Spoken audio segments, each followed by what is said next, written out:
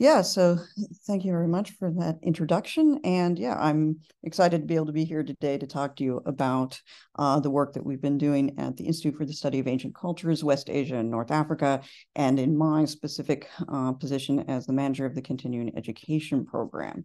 And really what I wanted to discuss today was the teacher workshops and the adult education class that we've been doing between the spring of 2021 and the summer of 2023, so this year, on looking at Black female artists, intellectuals, and historians, and how they've engaged with Nubia as well as Egypt. So I'll be talking about two teacher workshops, looking at the first one, looking at Pauline Hopkins, Meta Vaux Warrick Fuller, and Drusilla Dunjee Houston, as well as I did a separate PowerPoint on Edmonia Lewis, and then a teacher workshop from the winter of 2022 on Edmonia Lewis, and then the adult education class that was in June of this year on Drusilla Dunjee Houston's history.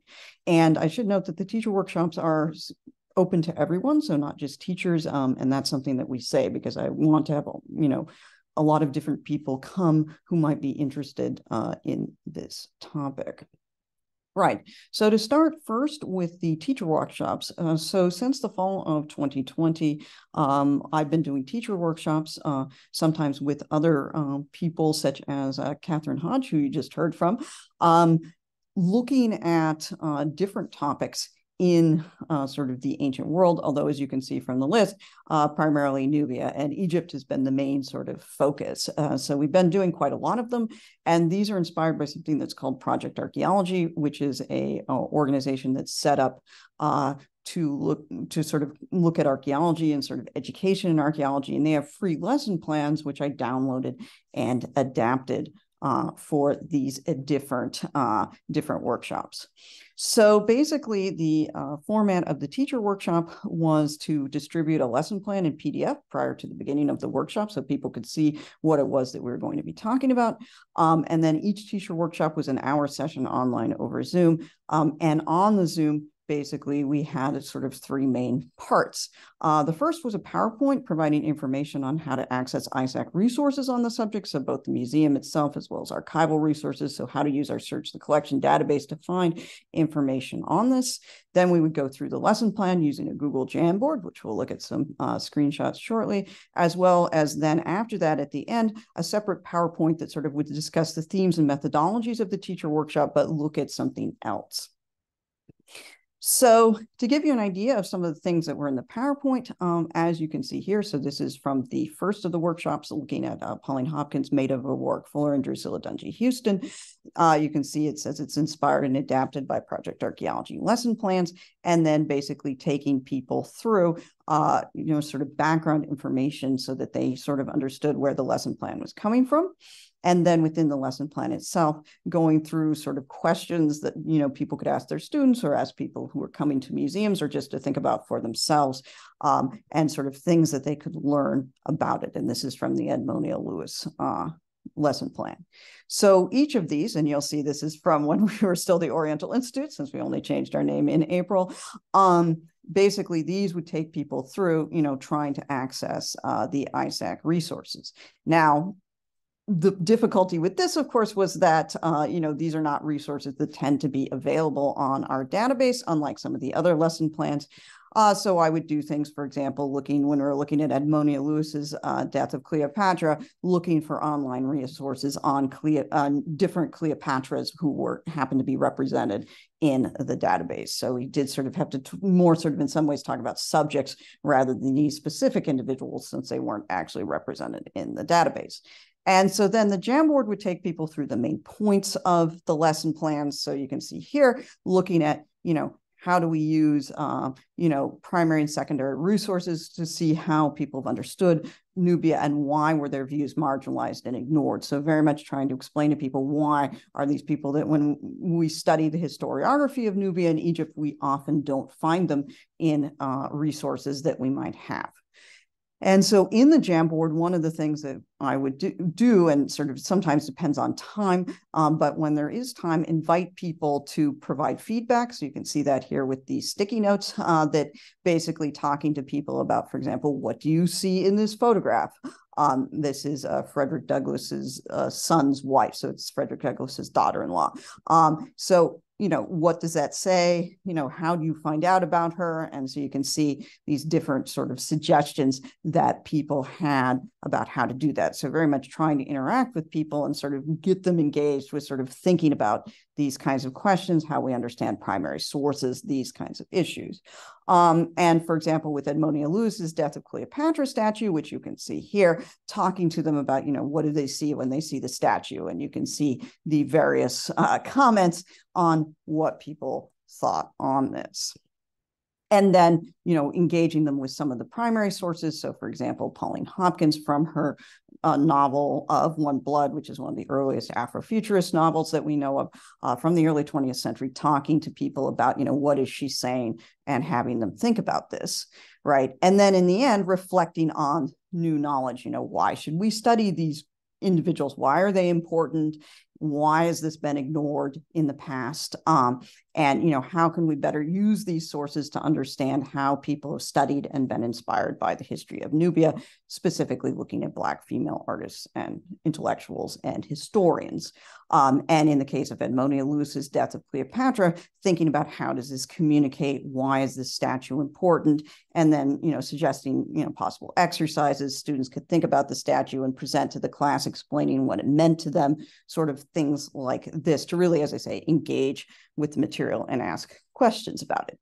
And then we turn to the PowerPoints. So this is sort of using these methodologies and looking at other topics. So in this case, this is from the lesson plan on Pauline Hopkins, Meta Vaux Warrick Fuller, and Drusilla Dunjee Houston, looking at how we see someone from a different generation, because they were doing things at the beginning of the 20th century. Edmonia Lewis is who's in the 19th century and is looking at Egypt, how she had engaged with the statue and Death of Cleopatra. And this was really inspired then the subsequent teacher workshop that concentrated only on her, right? So presenting things like, for example, the reaction to the statue, and then with Edmonia Lewis doing a PowerPoint on the artist Fred Wilson and his exhibition Wildfire Test Pit, which was inspired by the work of Edmonia Lewis at Oberlin College, where she went to school, and looking at the work that he did and why. Now, turning to the adult education program, then the idea was to offer a free class on Drusilla Dunjee Houston's history. So again, taking what we've sort of been doing in the teacher workshop and other things that we'll talk about later, and deciding to do an entire 2-hour class on that. And this was is the third of free classes that I've offered at the ISAC that I've done. The first one in 2021, looking at trade across ancient and medieval North Africa, where I actually did cooking online and managed to set my recipe on fire. So that was exciting. And then the Grima Gospels, late antique manuscripts from Ethiopia, from January of 2023, which is by far the biggest class that we've had and the biggest reaction that we've had as far as people signing up. Over 250 people signed up for that. And then Drusilla Dunjee Houston's history. And really the purpose of this was to look at Drusilla Dunjee Houston, why she was important, her historical context, her family, the sources that she used to write The Wonderful Ethiopians of the Ancient Kushite Empire, her other writings, and the publication history, as well as the reception and the unpublished volume 2, which came out a few years ago. So I took people through the online class that we put together, which is on Canvas, which is the University of Chicago's online learning platform. And so you can see that here. So this is the front page with Drusilla Dunjee Houston and her book, which is actually very rare and hard to find in the original edition, which led people to think it hadn't been published and widely distributed very much, but actually it appears that that is not the case, and a lot more people read it at the time than initially people thought. And then there was a course syllabus, which you can see the hyperlinks. This one wasn't live yet at the time, but the hyperlinks to the different her work, as well as secondary literature on her family and other articles which were relevant to really give people resources that they could use to explore Drusilla Dunjee Houston more. And then really talking about her in the context of Black intellectual history on Egypt and Nubia. So you can see an example of some of the sources that we're looking at in order to try and explain, where is this history coming out of in terms of the development of people and their ideas about history at the time, and then also talking about the ways in which people had been engaging with, for example, modern Egyptology. As you can see, Perry's criticisms of Egyptologists here. And then from her newspaper articles, so her brother ran the Black Dispatch in Oklahoma City. And so she wrote a lot of articles for that, and her advising on the fact that she was about to publish this history and sort of the way in which she presented it, because we are very fortunate that we have quite a bit of information on that, so we can reconstruct this quite well. So we sort of have ideas about, what it was she was trying to do with the writing of her history. And then I took people through the book itself, so we can see the table of contents here. And so this is volume 1. She had a variety of volumes that she was going to publish, but this is the only volume that was published while she was still alive.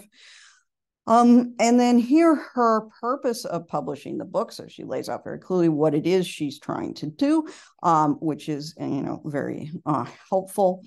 And then focusing on things which I think are particularly of interest, at least to myself. So, for example, what she wrote about Candaces in Nubia, and sort of talking about the way in which she said this, as well as her criticisms of George Reisner, and the fact that she clearly, was looking at what it was he was writing, and her responses to him. Also, I think some of you may know this, I presented on some of this as well in ARCE 2 years ago, in the virtual ARCE.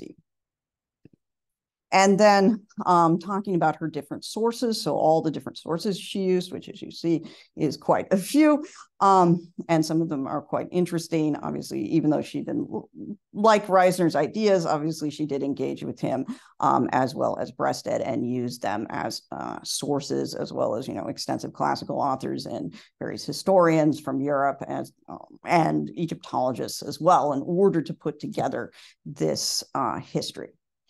And then also what we have is her attempts to get recognition for this work and to get it publicized in the Black community. And so we have a number of letters between her and W.E.B. Du Bois, who was, well, she explains why she wrote this history, how, but also W.E.B. Du Bois was not that supportive and was rather dismissive of the work. And, we have a letter where he recommends she go to school more, and these kinds of things, but also to sort of walk people through that, sort of how that worked and why, the history itself was sort of received in the way that it was, and then why, after its initial success, it seems to have sort of fallen out of attention of people. And then it's only was recently, more in the 1980s, that there started to be more interest in this book.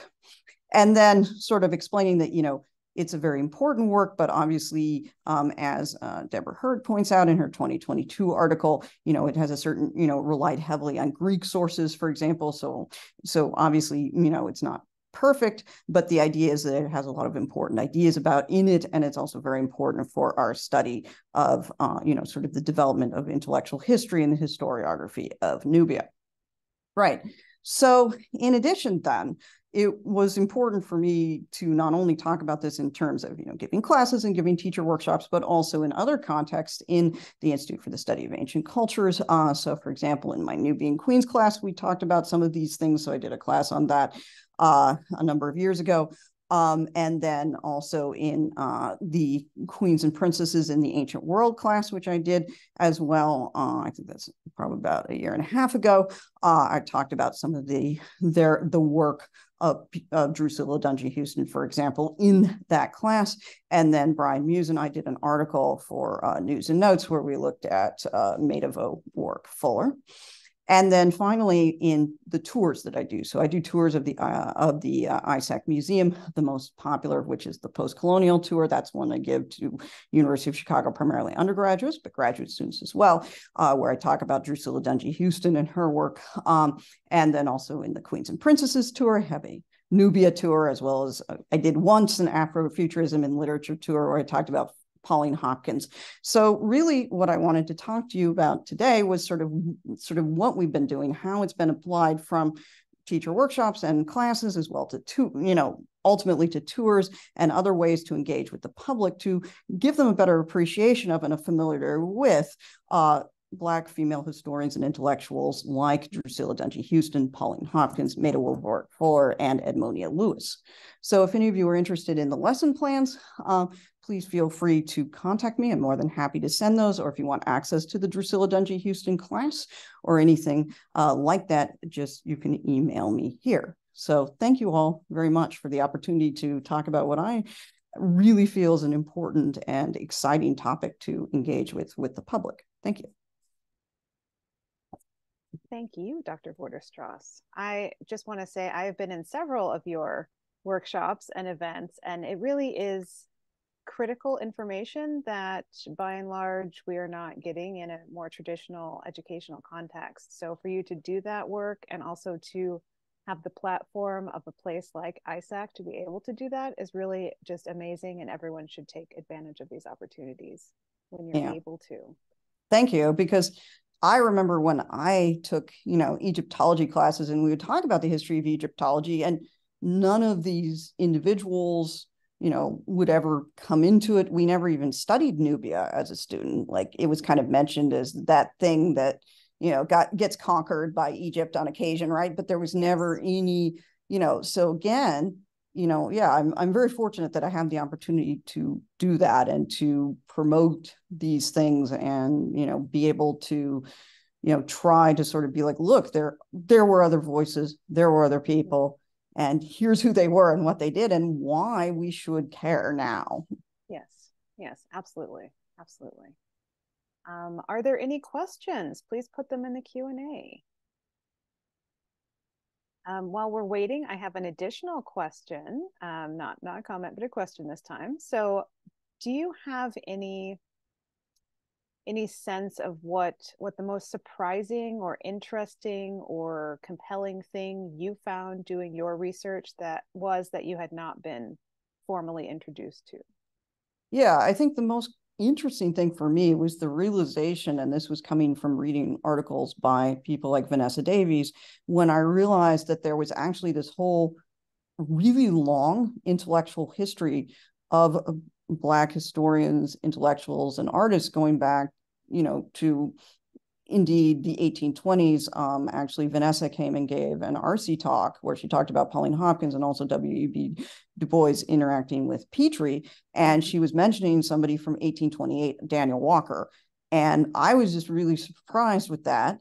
And then I started doing more work and realized, and I'm still doing it. Like, there's still a lot that I don't know about, right? Just because this is not material which, as I say, has gotten into sort of the main sort of discourse about historiography. So that to me was the most surprising thing, was not so much that there were people who had suggested this, but that there was actually this huge long intellectual tradition that was going along quite well throughout the 19th into the 20th century, right, and continuing through the 20th century, that was active. So that to me was super interesting.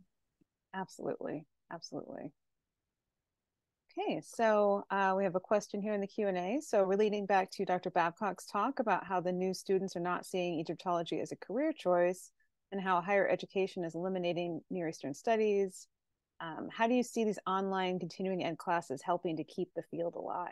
Great question.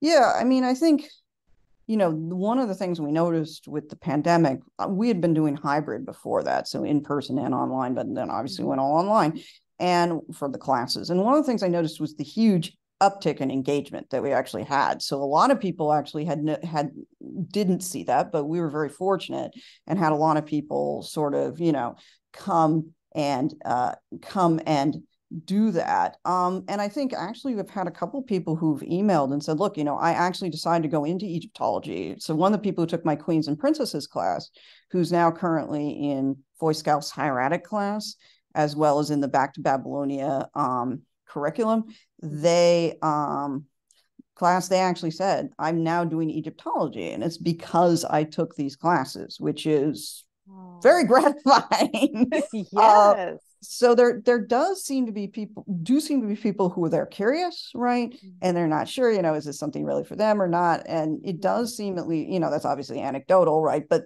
nevertheless, it does look like there are people who want to do this. And also, I think a lot of people who may not have necessarily had the opportunity to pursue formal Egyptological or Nubiological training when, they were in school, who are like, want to do this now as as sort of more, older students, right, coming back to this. So we also, I think, are able to foster sort of interests in, so it's not just for people, it's not just necessarily people who want to go into the field, but also people who want to, formal, right, where they teach, right, but people want to go into the field in a different way, right? So sort of see both things, I think. Yeah, oh, that's wonderful. Well, I think that's the end of our questions. So I just wanted to thank Dr. Vorderstrasse again for that wonderful presentation. And at the end here, we just have a few final closing comments from me, and then we will conclude Mo Egypt 5. So over the course of the day, you have heard presentations on a variety of topics from a diverse group of presenters. The common thread has been how we as educators, as students, as interested amateurs can improve, innovate, collaborate, and reform the teaching of ancient Egyptian and Nubian topics for today's learners. I hope you have all learned something new and discovered topics you'd like to explore more in depth. I also hope that the presenters have sparked an interest in you to keep this conversation going after today. Thank you for spending your Saturday with us, and we hope to see you in the future at the 6th Annual Missouri Egyptological Symposium or another ARCE Missouri event. I would like to thank again Dr. Kathleen Shepard for running our Zoom rooms, for Dr. Sarah Skellinger for chairing sessions, and for everyone who has participated, such as the Symposium and Fundraising Committee for reviewing applications for abstracts. I'll conclude with an ancient Egyptian phrase that is familiar to many of us, Ankh Waja Seneb, life, prosperity, and health. Thank you.